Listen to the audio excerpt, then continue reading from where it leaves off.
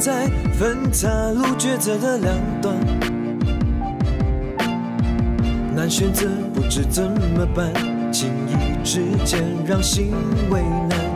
一念之差，一心之间，人生路有不测变幻，黑白间的隔墙，要如何判断？一念之差，一心之间，对与错无绝对答案，尽快走出灰色阴暗，重新再活一段。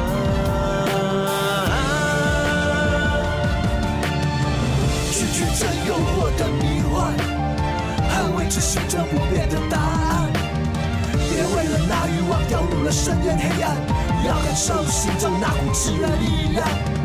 我不断反复的想燃起心中太阳，朝着光一定不会迷惘，驱散心里的黑暗，举起不屈的能量。无论何时坚信着我的信仰。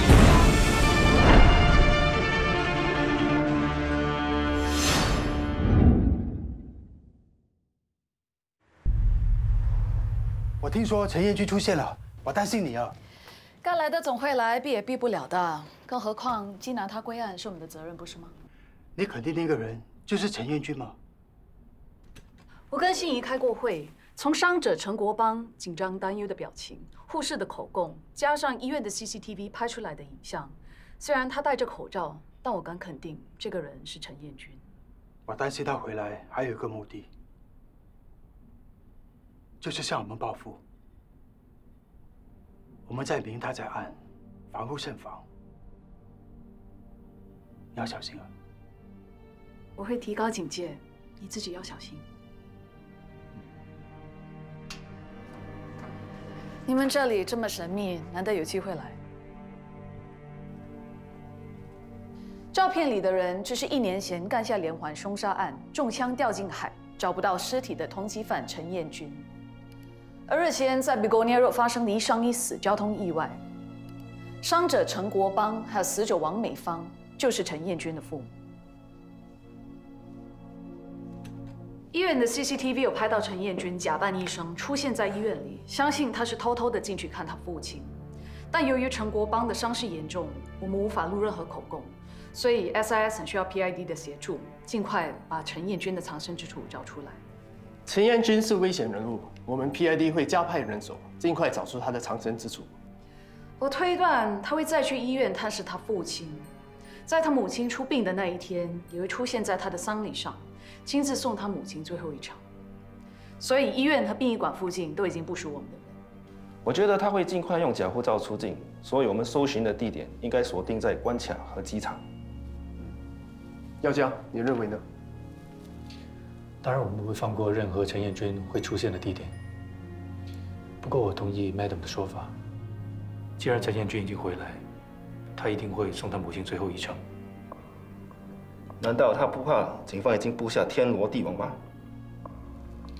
他上一次能够死里逃生，这一次我觉得他会豁出去。而且我有一种强烈的感觉，我觉得他会报复，向警方挑衅。看看我们能不能够抓到他。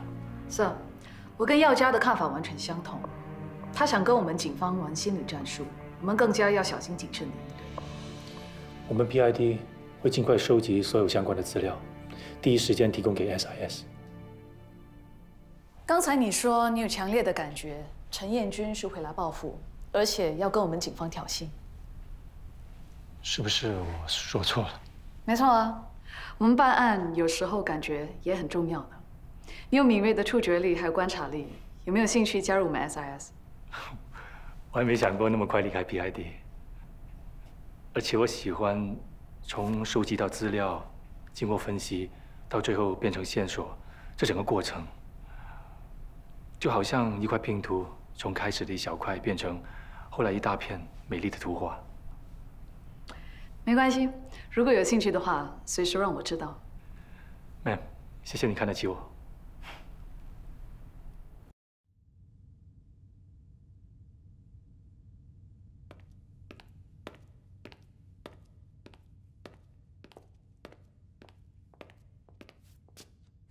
你来干什么？我只想对安迪鞠个躬。你跟我们家没有任何的关系，我妈妈不会接受你的敬礼。你走吧。请节哀顺变。叫你走你还不走？先生，请你客气一点。安迪过世了，彦均是不是回来了？彦均不是已经给你们警方开枪打死了吗？没错，他是应该回来，变成厉鬼回来找你们算账。你，没事。我们警方有彦均的行踪，如果他有联络你，劝他自首吧。走！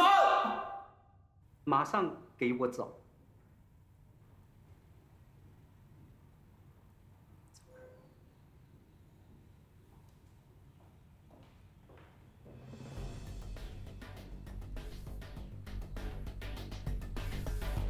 这2天我都有在注意住进来的客人，可是没有发现你要找的那个人。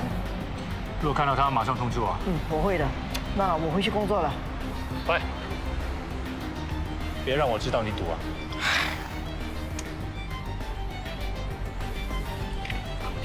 这个陈彦均还真会赌，打听了这么多间酒店，还是没有他的效。你说他会躲到什么地方去？他是心理医生，擅长玩心理战术。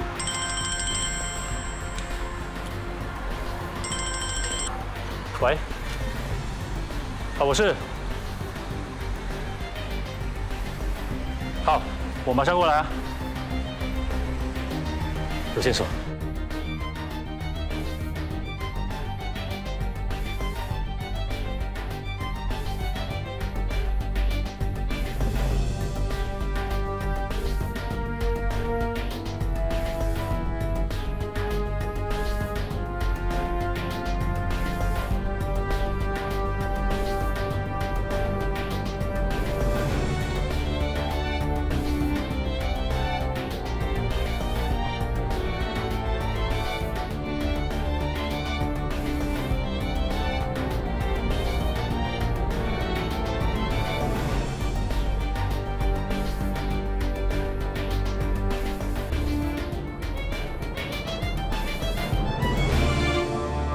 在电话里面说有重要的线索，什么事啊？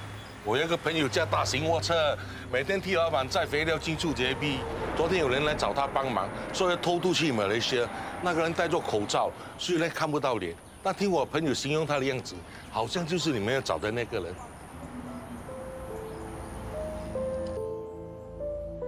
等了那么久都没什么动静，会不会是陈彦均知道我们埋伏在这，所以不敢出现啊？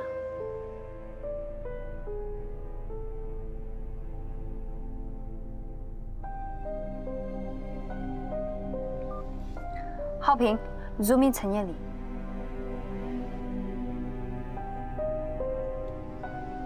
有问题，他应该是用手机拍下丧礼的过程，然后发送给陈彦均。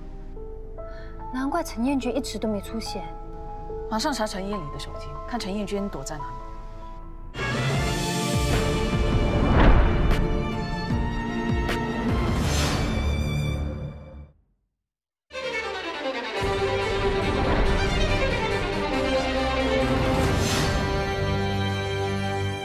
是不是他找你？我不能肯定，因为当时他戴着口罩。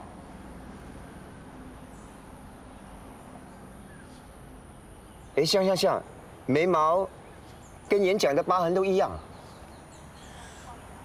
那他当时有跟你说什么吗？你把当时的情况详细的说一遍。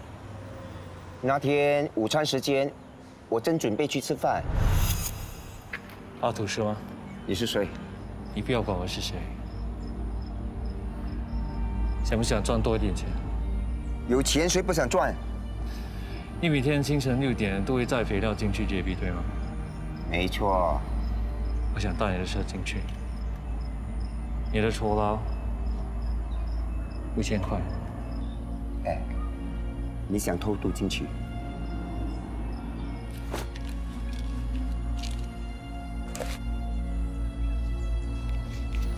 我知道你最近手头紧。这300块，你拿去喝咖啡吧。我会再找你的。那过后他有再找你吗？有，昨天他来找我，好像很急这样，还问我考虑了怎么样。那你有答应他吗？没有，我家有老有小，怎么可以做这些犯法的事情？我还把300块还给他。做得很好。那当时他除了叫你帮他偷渡以外，还说了什么？他有没有跟你说他住在哪里，或者是要你去哪里载他？没有，因为当时我的同事叫我，他就匆匆忙忙的走掉。那一天他从钱包拿钱给你的时候，你有留意他钱包里面有其他国家的货币吗？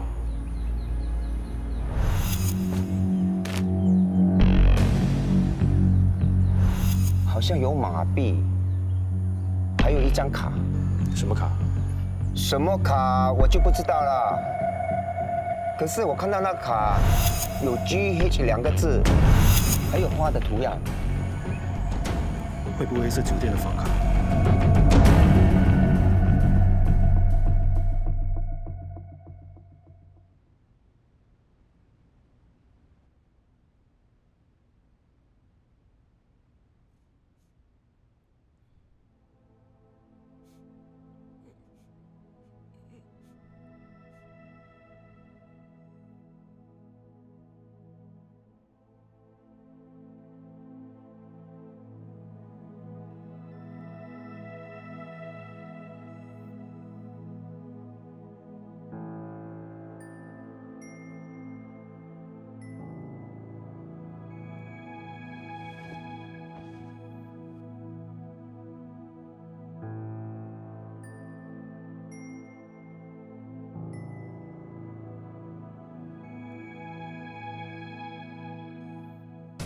根据卫星传回来的影像，陈彦均藏身的地点就在这一区，而在这一区大大小小的酒店有20-30间。由于范围太大，我们要分头找。Yes, ma'am。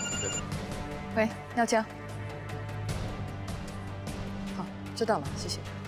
根据 PID 的情报，确定陈彦均藏身在花园酒店，而在这一区的花园酒店有2家，范围缩小了，我们马上到这2家去查。Yes, ma'am。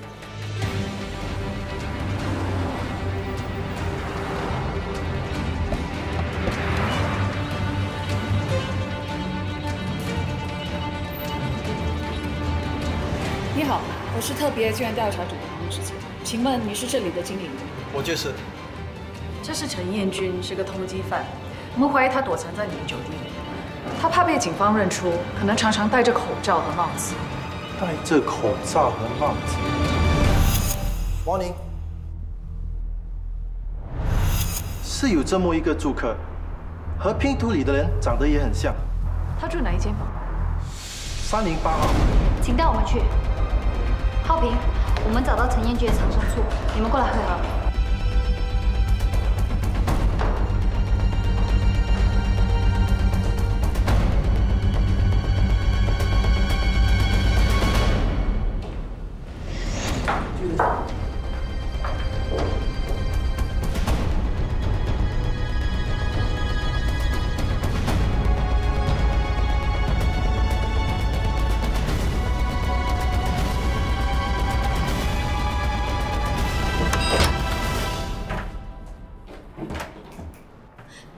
Ma'am， 被他跑了。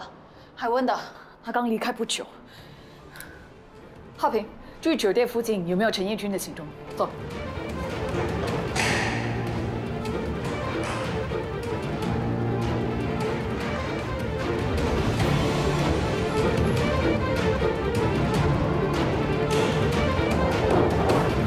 我们在附近都没有看到陈彦均。分头找。Yes, ma'am。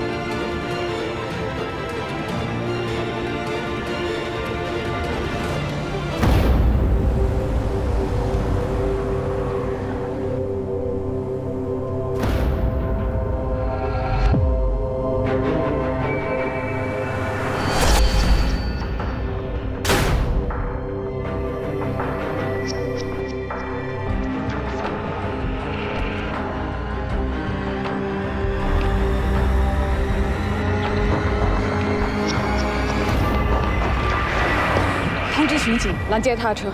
Yes, ma'am。我是 SIS 韩小杨。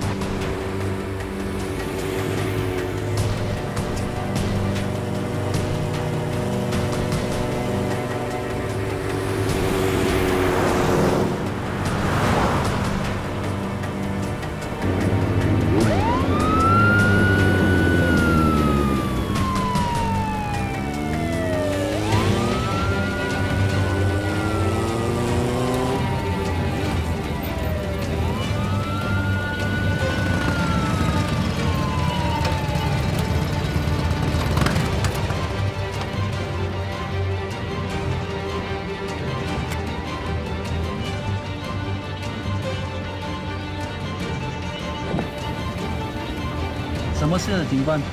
我没有招错啊。请问你刚才有没有载过这个人？好像有。好像有是什么意思？哦，这个先生戴着口罩，我看不清楚他的脸，不过眼睛的疤很像。他在哪里下车？北雷车路口。好，谢谢你的合作，你可以走了。Tango 2 Mike 1 to Tango Papa。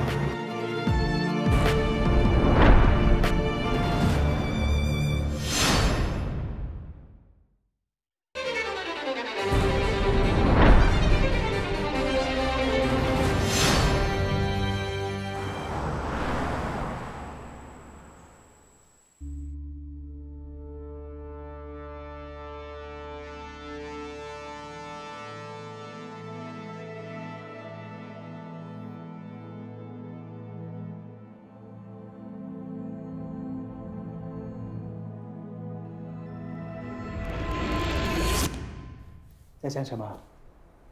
我见到他了。谁？陈彦均。我们接到线报，知道他藏身的地点，不过赶过去的时候他已经跑掉了。你确定是他吗？我接触到他的目光，很冷，很锐利，随时要杀人。耀佳说的对。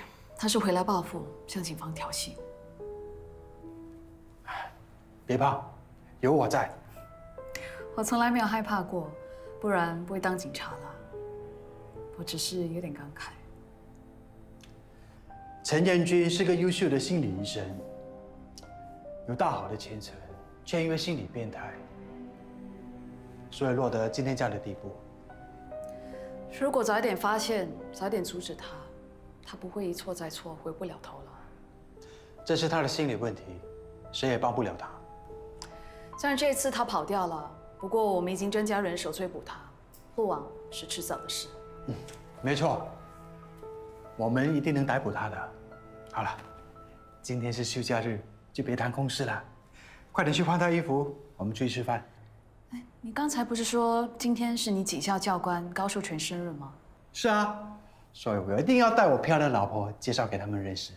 下次吧。真的不去？那好，你自己要小心点。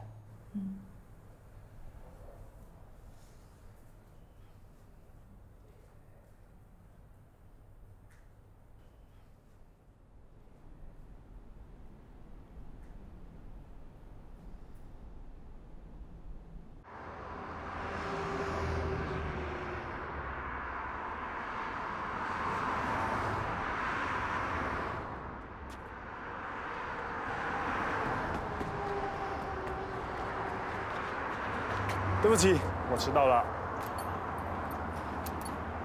哇，我才迟到了3分钟，不用这样瞪着我吧？迟到就是迟到，如果办案迟到的话，贼可能跑了，命案可能发生了。拜托，今天休假，别提工作了好不好？好，那我不提工作，我们提功课行了吧？听说你已经旷课了好几天，为什么不去上课？哦，原来是因为这件事，怪不得火药味这么重。还开玩笑？为什么不上课？给我一个理由。理由很简单，因为我对那些课程一点兴趣也没有。与其在课室里打瞌睡，不如回家好好睡一个觉。张桂祥，你为什么一定要我上那些课程？警队里有很多课程可以上的，在工作上还可以用到。考上一张大专文凭，对你未来的发展很有帮助的，还可以胜任不同的职位。没有文凭，在工作上好好表现，也可以很有前途的。有什么前途？那。 就好像最近的 case 说，我帮忙抓到了嫌犯青蛙，上司对我的表现很满意，还在同事们面前表扬我呢。受到表扬又怎么样？最多不是加你一点薪水奖励。不要给我压力了好不好？这样我会很辛苦的。你既然不喜欢现在的课，那就别上了。真的？在这里选几科你有兴趣的去上吧。不是吧？ 没有文凭，就算你表现得再杰出，也赶不上那些有文凭的人。这就是现实，你懂不懂？我全都没兴趣，怎么办？那你自己看着办好了。既然你那么不求上进，想要一辈子当一个小警察，也是你家的事，随便你。不要生气嘛，好，我回去上课。 我不喜欢别人敷衍我。没有敷衍，没有敷衍，我心甘情愿的回去上课 ，OK？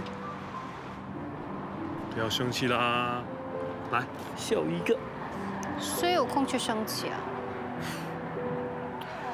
这个星期天我约了堂哥吃饭，你要穿得整齐一点，至少穿个长袖上衣啊。那要不要穿西装打领带啊？我是认真的，我堂哥很疼我的。 就像我亲哥哥一样，小时候呢都是他保护我的。我记得有一次我扭伤了脚，他还背我回家。如果当时我在的话，我也会这么做。所以我才说，你们两个呢都是我最爱的男人。我希望你们能够认识彼此，成为好朋友。Yes, ma'am. 又敷衍我。Yes, ma'am.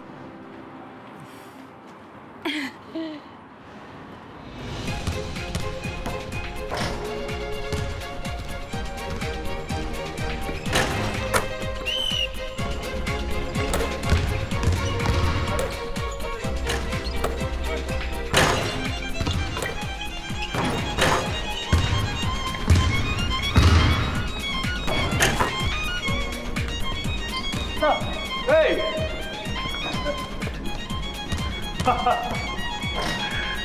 怎么样？这些学弟还不错吧？看到他们，就想起当年的我，充满着活力和永不服输的冲劲。说的好像自己已经是很老的样子了。跟他们比起来，能不认老吗？该认老的是我，还轮不到你。明年我就退休了。 这是我教的最后一批学员了。是啊，你退休后有什么计划？环游世界是我的首要计划。接下来呢，找一些我喜欢做的事情去做，放慢脚步，让自己活得轻松自在一点。真羡慕，劳碌了一辈子，不就等这一刻吗？说的也是。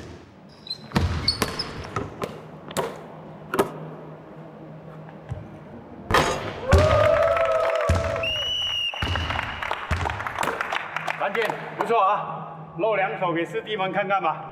来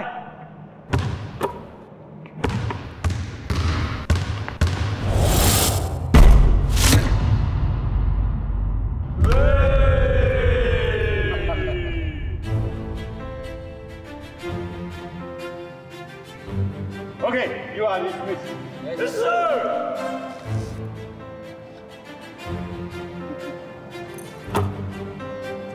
来吧。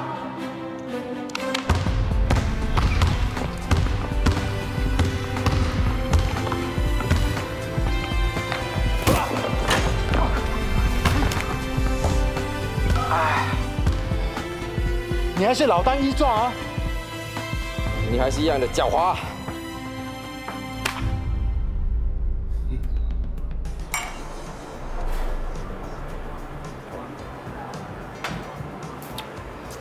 怎么从澳洲回来都不通知我一声啊？今天不就见面了吗？脚还痛啊？我看你是老了，跳几下脚就痛。要不要我送你一罐铁打油，回去慢慢搓啊？谁老了？要不是当年我为了抓贼啊，从高处跌下来，跌伤了脚，我今天呢？今天肯定是位置升得比我高，获的案子肯定比我多，对不对啊？那还用说？不服气的话，要不要再来比过啊？比什么？那，不要说我占你便宜，你的脚受过伤，我们就比比较耗体力的竞赛，比射击怎么样？看谁的枪法快又准。你们两个怎么还像以前在警校服役的时候一样，样样都要争第一啊？谁都不肯认输。哎，这是良性竞争，不伤感情的。想当年我们在警校的时候，比射击、比操练、比竞赛，样样都要比，却总是不分胜负。错，他是死炸才跟我打成平手的。哎，你今天啊还用那么烂的招数，这叫兵不厌诈。胜负不重要，最重要的是你们曾经留下了美好的回忆和得到了珍贵的友谊。我特地买2个一模一样的手表给你们，就是希望你们的友谊不会因为时间而褪色。哎，现在一个是高级警官，一个是成功商人了，怎么还带着这旧表没有换新呢？是，这代表我们是个感恩又感性的人。他提醒我们要尊师重道，哎，要牢牢记住蛇对我们的教导。你们少来了，现在不用拍我的马屁了。喝酒，喝酒，来 ，Cheers，Cheers， 生日快乐，身体健康。好，谢谢。恭喜你找到第2层，还以为今天能见到你太太。下一次吧，我一定介绍给你认识。嗯，你呢？还是孤家寡人？哎，没结婚并不代表我是孤家寡人。我是左拥右抱，美女如云，没人管。你什么时候变得这么风流啊？人生无常啊，难道要等到老到走不动才来后悔吗？你是婚姻主义者，有幸福美满的家庭；我是自由主义者，不喜欢被绑住。我们2个是不同世界里的人。这就是道不同，不相为谋。你也不这么说。如果兄弟你需要帮忙的话，我可以为你上刀山下火海的。你呢？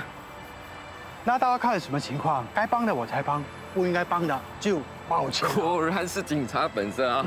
是，最近在办什么大案子啊？我在调查一个卖淫集团。啊？卖淫集团啊？我比较小心一点，免得给你打一个正着，还要上头条，多丢脸啊！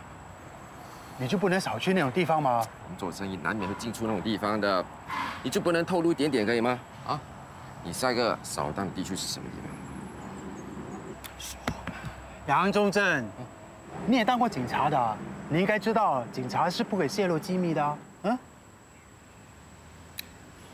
？Yes sir。走吧。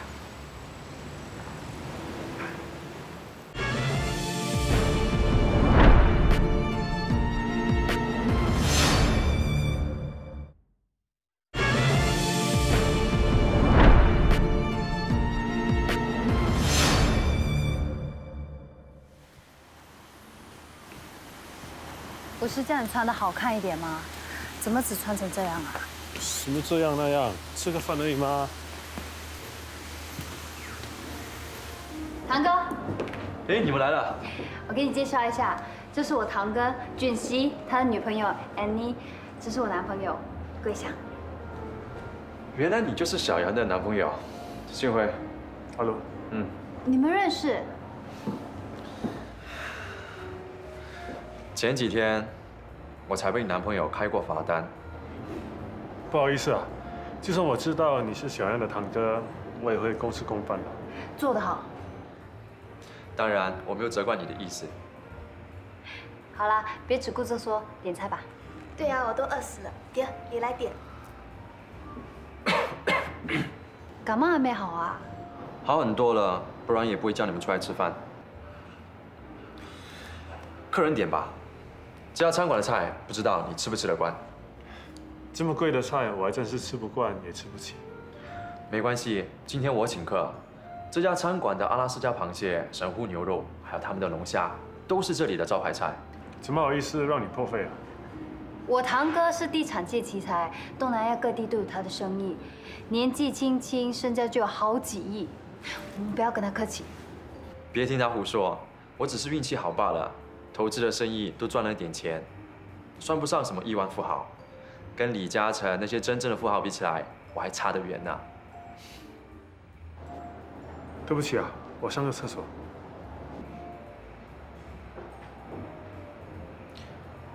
我说错了什么吗？点菜吧。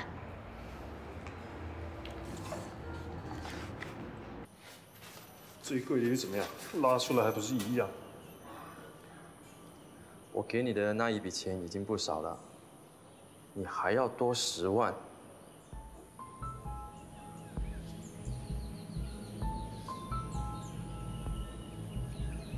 好，钱明天会到你的户口里，尽快把事情解决了。我不想警察再找我麻烦。嗯。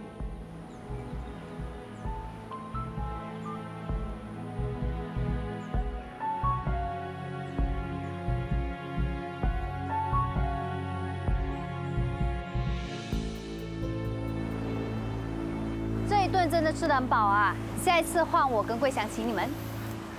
干嘛那么客气？大家都是自己人。礼尚往来，应该的。不过我只是个小小的警察，请不起这么贵的食物。小贩中心的沙爹炒粿条也蛮好吃的，改天再请你们去吃。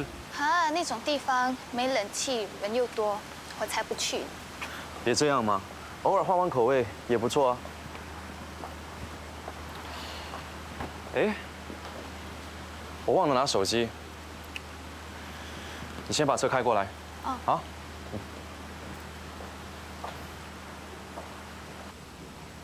堂哥为什么会让你开车啊？为什么不肯？现在他上下班都是由我开车接送的，我倒变成他司机了。他不是嫌女人开车慢吗？为什么自己不开车，要让你接送？哦，自从车祸后，他就不敢开车了。又不是他撞死人，为什么他不敢开车？我去开车。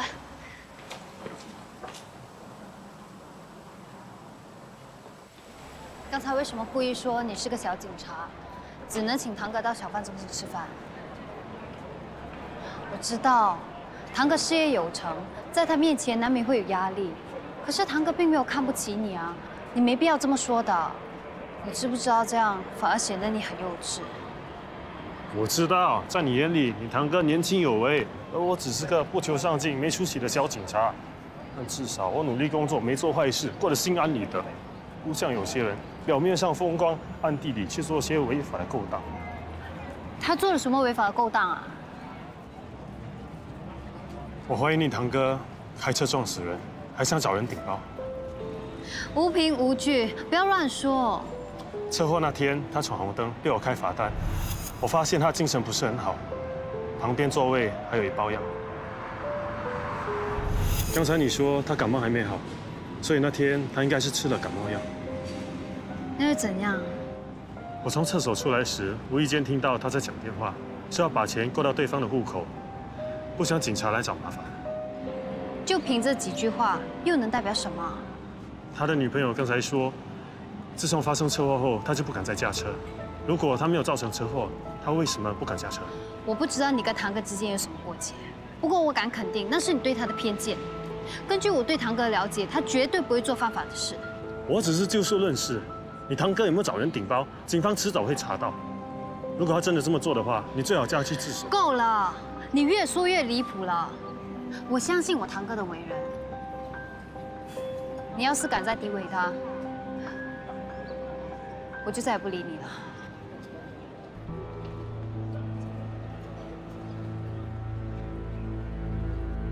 根据我们1个星期的观察和所得到的线报，新宝贝酒廊最近在外国聘请了一批女孩子来这里工作。这些女孩子拿的是表演艺人的准证，表面上是唱歌表演，实际上是在提供性服务。所以我们的目标就锁定新宝贝酒廊，通知所有的单位今晚行动。Yes, sir.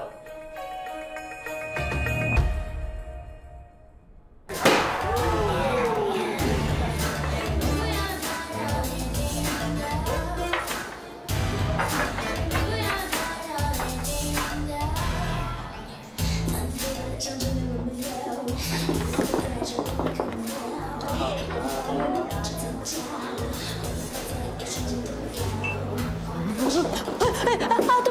迟到了！啊，结果，哎呀，sorry，哎呀 ，sorry，啊，对不起啊，对不起！哎呀，你要死啊！妈咪，你第一天上班就给我迟到。不是，我刚刚搭错巴士下错站了。你打算这样穿就上台唱歌吗？不是，我带了自己的裙子还有高跟鞋。那快点啊 ，Ruby 唱完就轮到你啦。OK， 我现在马上去换。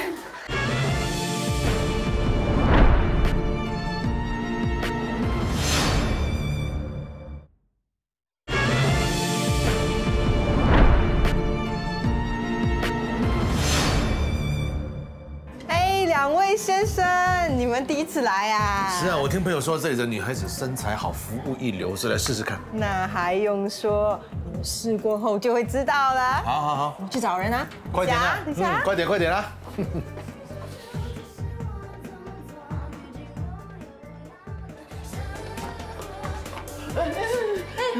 小姐，你好漂亮啊！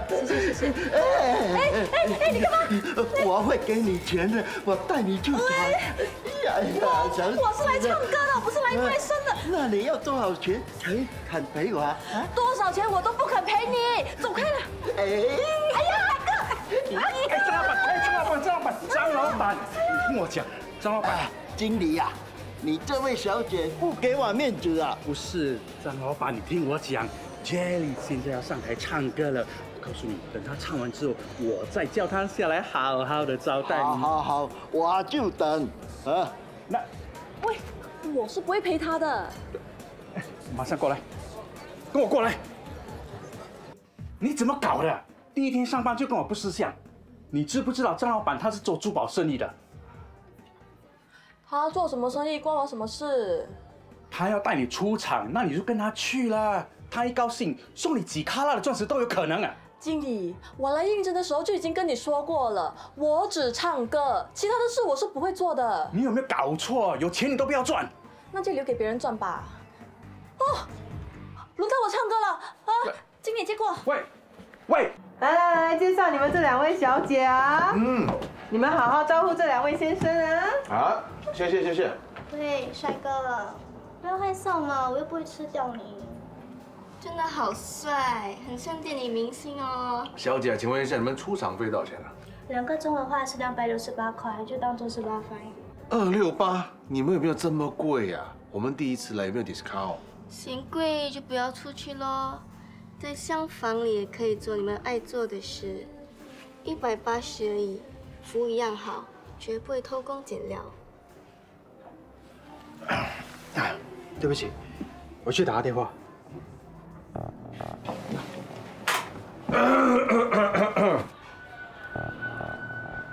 通知各单位，马上行动。你们刚才说多少钱呢？1个人的话是180，2个人的话是360，先给钱再付。来，1人200。谢啦。拿去花吧。谢啦。不客气。让我来伺候你。好啊。我是警察。警察，进去。发生什么事？我们是特别罪案处的警员，根据线报，我们怀疑你们的酒廊暗地里在进行卖淫活动。这些女孩子拿的是表演艺人的准证，实际上，他们是来提供性服务给客人。警官，我们可是拿娱乐牌照的，你没有证据不能乱抓人的。是这位小姐说的，在厢房提供特别性服务，1个人180，我各给他们200块。钞票的编号我们记录下来了，全部带回去。Yes sir。哎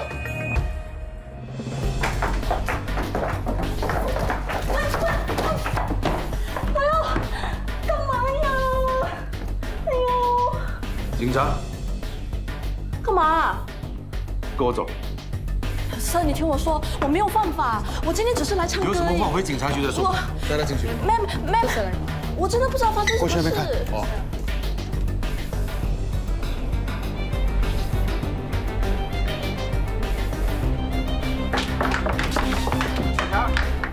你好。走。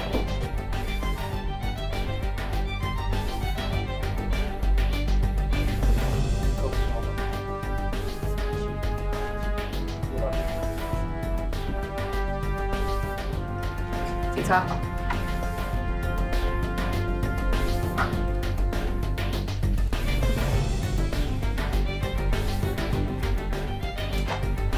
组长。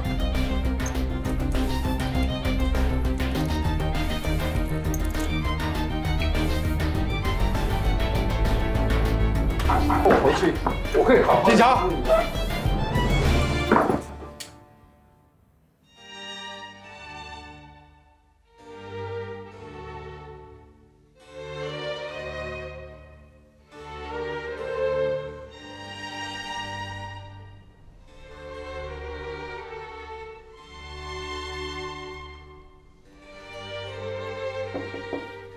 这酒廊的经理和负责人已经承认涉及卖淫活动了。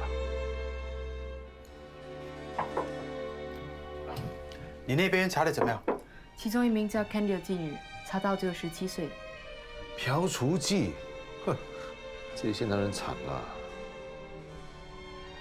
我问你多一次，你到那间酒廊做什么？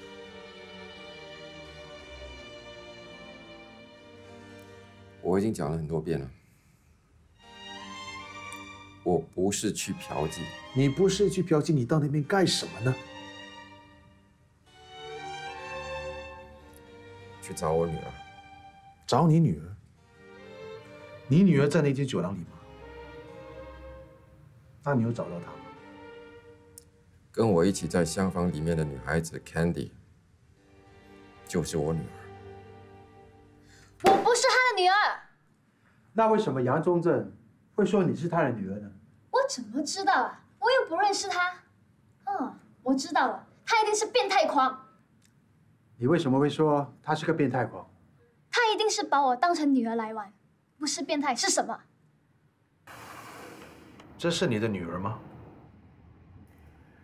是我女儿红熙，杨红熙。如果她真的是你的女儿，为什么她没有跟你在一起？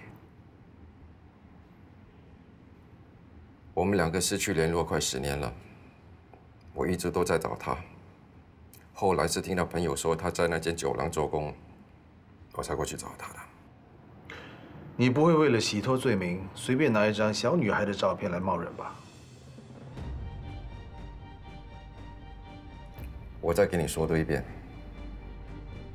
她是我女儿，亲生女儿红熙。我跟红熙没有发生任何性关系。敢做不敢当，哼，他是个没种的男人。你确定有跟杨忠正发生了性关系？我是妓女，妓女的工作就是让男人高兴啊。他是来寻开心的，也给了钱，我跟他当然有了性关系啊。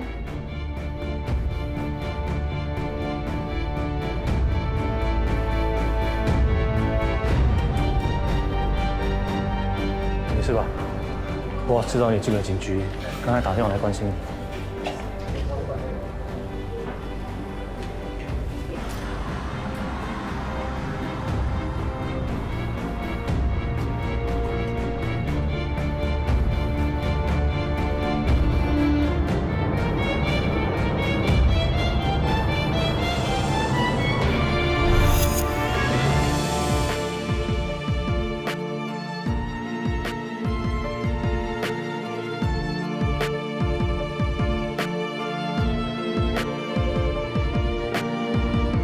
站在分岔路抉择的两端，